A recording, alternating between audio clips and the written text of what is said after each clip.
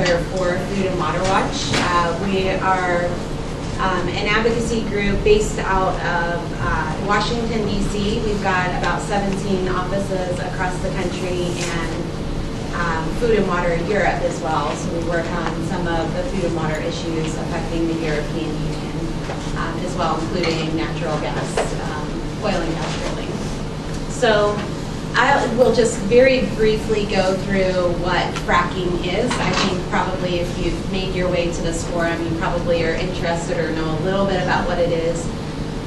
But it is an unconventional way of drilling for natural gas that is much more capitally intensive than really any kind of drilling for oil and gas that we've ever known. So whereas we typically would go straight down into a pocket of oil and gas, and the oil and gas would be under a certain amount of pressure and it would come up, we're now drilling deeper and deeper into harder and harder rock formations.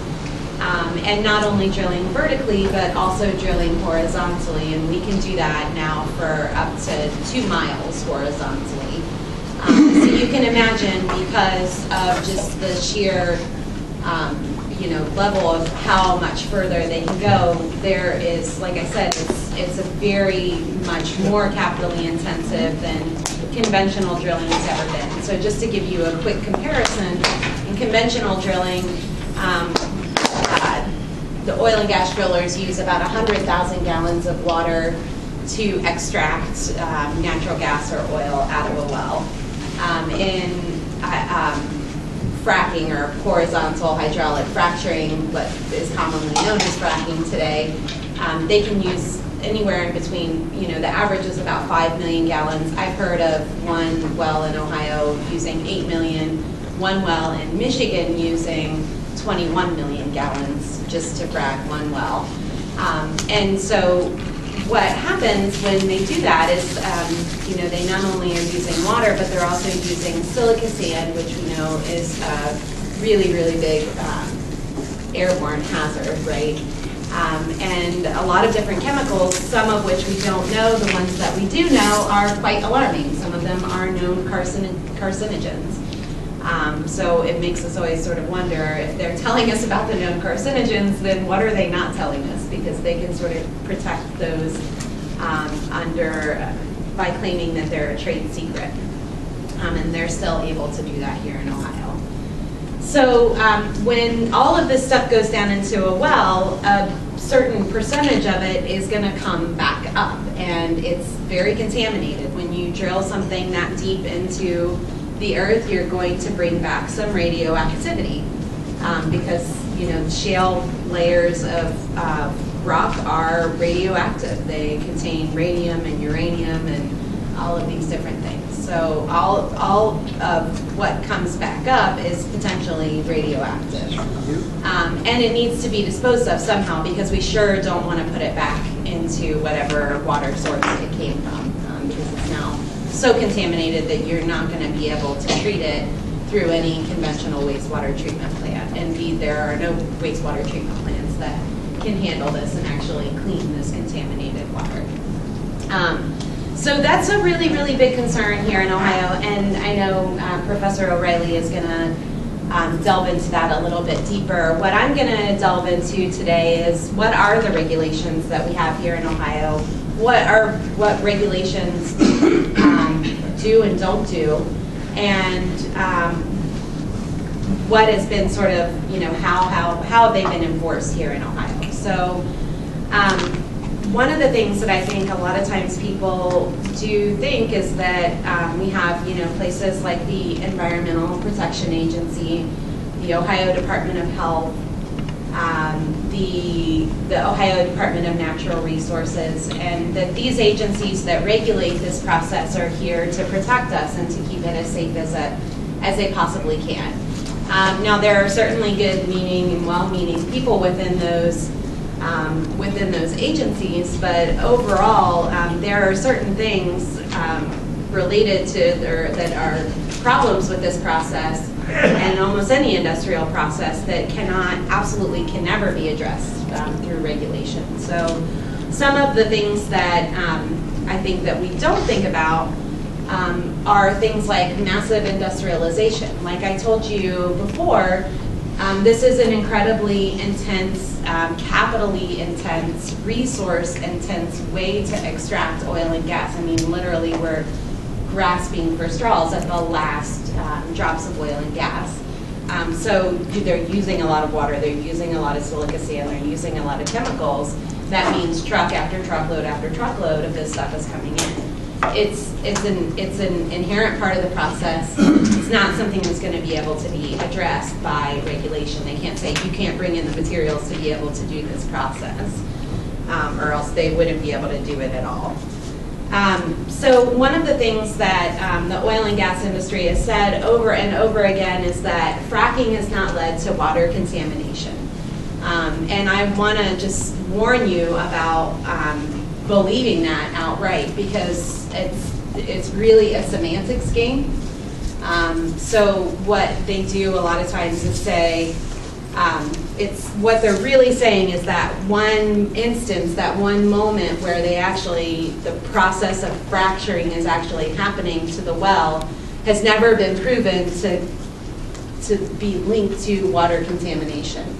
As a result of that one instance where that actually happened. So they're extracting that instant from the entire process. Really what we have found is, and you just can't do that, right? You can't do that moment of fracking without going through the clearing of the land and the setting up of the pad and the drilling down and the drilling sideways, and all of those things are part of the process. And those things have certainly led to water contamination all over the country.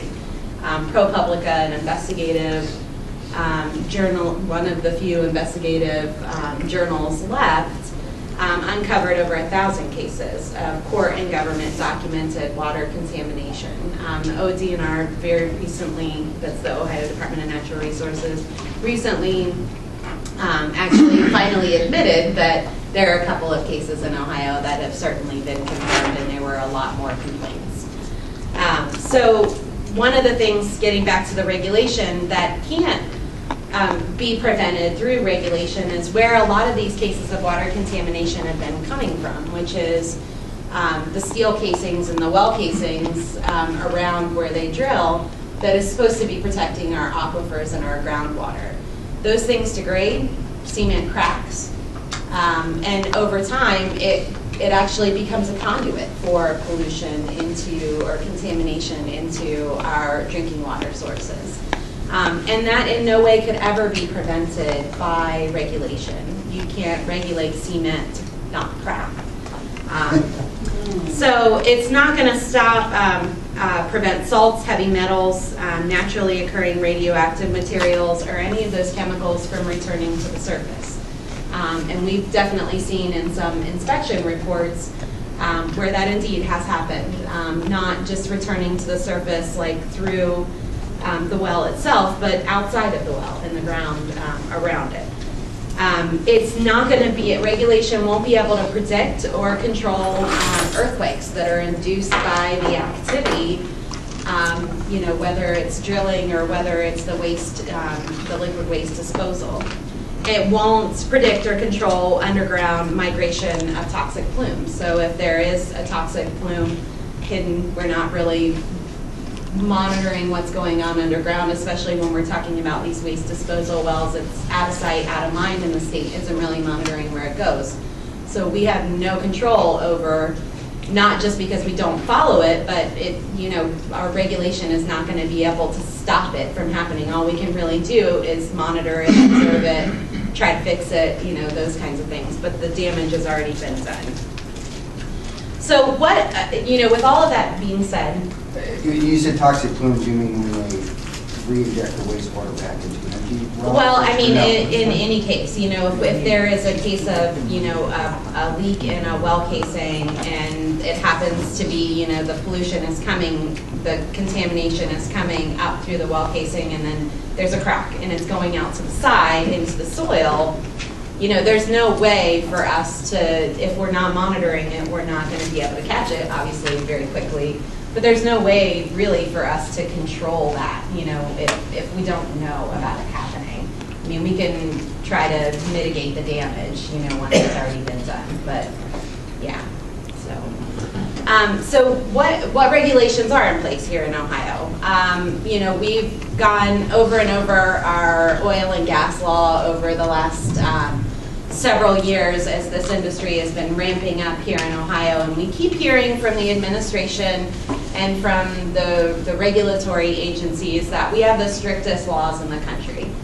And that's another thing I want to sort of caution you against just believing, because we don't. Indeed, the strictest regulations in the country would be like that you know, what they have in New York, where they're actually prohibiting this activity from happening in the first place. That's the most stringent laws in the country. Laws typically are made, if they are not made to prohibit an industry, they're made to facilitate the industry being able to do the activity that they want to do. And what we've seen in our regulations that have been passed around this industry is that almost every single time it's an instance of you know, those things that sound really good, and you know, it's like this common sense initiative, or it's the energy bill, or you know, we're gonna make these companies deal with local communities and have agreements with them for being able to use their roads, and we're going to do that for the first time, and for the first time we're going to let doctors know about, you know, what chemicals are in fracking fluid that they're using to drill. And all that sounds really, really great. We're going to keep radioactive waste out of our landfills. And these are some of the talking points that I hear when, you know, these pieces of legislation are being introduced or being debated in our state legislature. But when you scratch the surface, it's really doing exactly the opposite. The road use agreements and the 2012 energy bill that Governor Kasich administration basically wrote and got a sponsor for in our legislature, you know, there's a loophole for it. If they can't come to an agreement on road use and what the company's going to do to mitigate the damage from 1,000 trucks, you know, going on a road that can't really handle that kind of weight, they can try to make an agreement with the municipality, but if they don't, you know, like I said, you scratch below the surface, there's a loophole for that, in that they can just say, well, we tried to make an agreement with them and we just couldn't come to an agreement, and the Ohio Department of Natural Resources could sign an affidavit saying, I vouch for them, they tried, we're going to go ahead and give them the permit and let them do it anyway. And really this was the last line of defense for some local communities, because and Professor O'Reilly will talk about this more, their local control has all really been taken away from them. Public participation has really been taken away. There is no public comment period on permits for fracking. There's a very short public comment period for injection wells that are used to dispose of fracking waste. And what we've seen so far is that the Ohio Department of Natural Resources, despite not only, you know, 100 people in the community asking for an official public hearing before they're permitted, or local elected officials and county commissioners saying, we do not want these in our community, the ODNR has all really ignored them. They haven't done public hearings, even though under the law they can do public hearings, and they've just rubber stamped the permits and they've gone ahead and done it anyway. So in Kasich's 2012 energy bill, which we heard once again, it's the strictest regulations in the country, but there were loopholes for trade secrets. There was after the fact chemical reporting, which means how can you prove that there's water contamination if you have a problem if you don't know what chemicals to test for until after the drilling